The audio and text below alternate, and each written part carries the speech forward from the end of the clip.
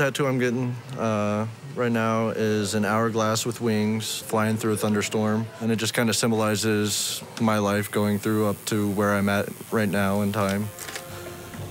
When in uniform, I have to be the exact same as everyone else. I need to look exactly like them. Tattoos is kind of just like a way of me expressing myself and showing everybody else that when I'm not in uniform, I am somebody different. I am, you know, I am me.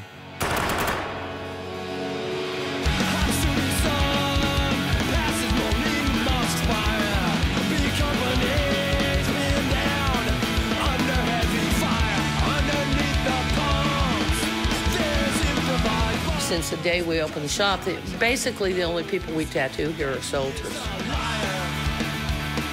They're putting their hearts and souls on these one-of-a-kind tattoos. It's my body, it's my life. This is my art, and I want to design it. There's a tattoo coming along. We're just about done with the drawing. We're on the Raven right now? Yeah. Decided to work on this big Norse piece for my back.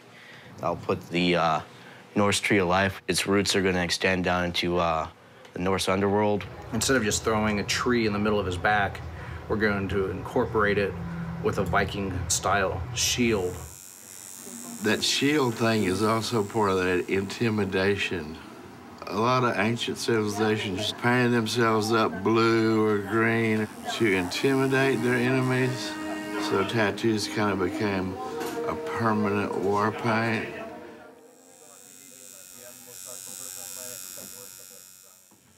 You know how many times I got smoked for having this tattoo? It's a fetus in a blender.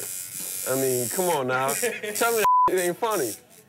Guess we really don't know what we're in for. I mean, kind of look at this tattoo in a literal sense, a small child in a blender that doesn't know what's fixing to happen to it. You know, it's fixing to get all chopped up and chewed up and turn to mush. And I guess there's a possibility of that happening to me. Since the day we opened the shop, that's all we've been hearing are their stories, their woes, their fears. You know, some of these kids are terrified to go. And the ones that came back unscathed, you know, physically, still have some serious psychological issues, which from what I hear are hardly being addressed at all, if at all. It's just like Vietnam. They're just putting them back on the street, like, next.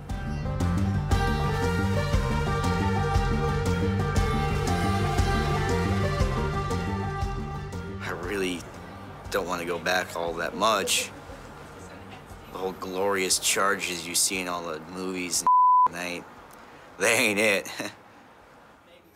I don't mind fighting, you know, the whole warrior heritage thing I'm always talking about, but there's some aspects of this stuff that I'm just not looking forward to. You know, I had 2 friends burnt up in the back of a Bradley, you know, like melted into the structure of the Bradley. And then, you know, you look at the news, yeah, you know, some poor soldiers got blown up. Yeah, I know, and there's some poor other guy who knew them, who has to scrape what's left of them out of the inside of the vehicle.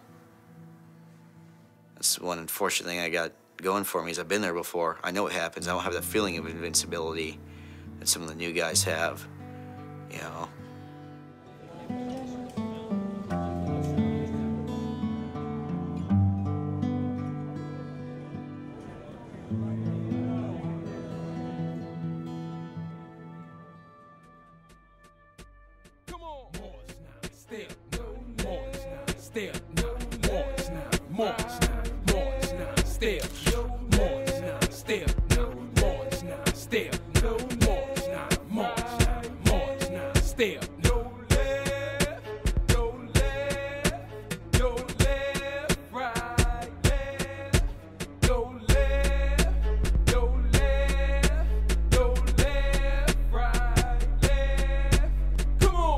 Grab your BDUs, M16s, and water jugs. Cause I'm a real soldier, can't be no partial thug.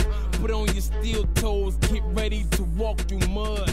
Cause when it's time for it, we don't need a mask.